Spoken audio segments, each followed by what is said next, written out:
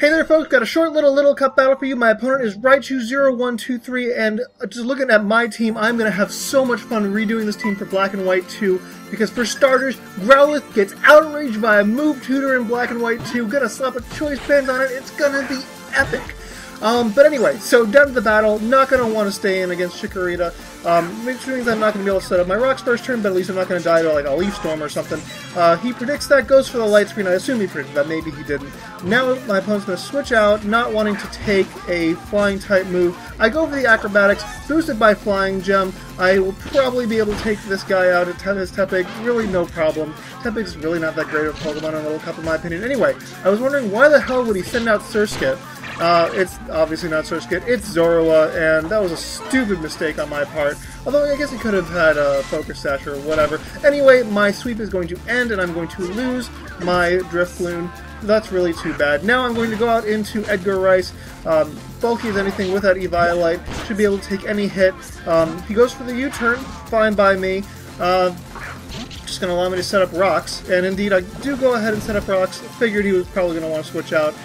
So now I'm not going to want to take a Hydro Pump. Going to go out into Lilu, predicting the Hydro Pump. Instead he goes for Ice Beam, which is not good. My Lilith is not going to... is not really going to take that very well. He goes for Struggle Bug. I've never seen Struggle Bug used competitively. It does a lot more damage than I would have expected, and it's going to drastically lower my special attack, which is going to allow him to survive this Ancient Power. Ancient Power is a crappy move. I'm probably going to stick something else on my Lily. I might actually just redo that Pokemon altogether. Anyway, go out into Starbuck. Go for the Ice Beam to get the KO. Even though it's resisted, I'd actually forgotten about its water typing or something. But actually, no. I knew it's water typing. But looking at his team, I was thinking that if I went for the Water Spout, you just send in Bayleaf to. Not Bayleaf, Chikorita to just scare me out. Anyway, goes for a knockout, gets a crit. That's actually going to be good for me. Looking at his team, I don't think there's anyone who can outspeed me, except for maybe this guy. And he just switched it in on my Water Spout. So now I'm not locked into any move. I have the freedom to just use whatever move I want. And yeah, so Banshee, not going to be able to outspeed me. I go for another Water Spout just for the easy KO. It's kind of hilarious going for the Water Spout when your opponent's down to like 1 HP, but whatever. Here, I doubt I can take it out with Ice Beam, especially if that thing has Eviolite. So I'm going to switch out into my Arcanine. My Growlithe. He goes ahead and sets up another Light Screen. Good move, good prediction on his part. He's now going to switch out into Phanpy.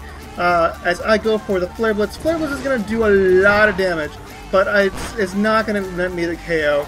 Oh well, that's okay. I should be able to easily KO on the next turn. By the way, Citrus Berry, never ever use Citrus Berry in Little Cup.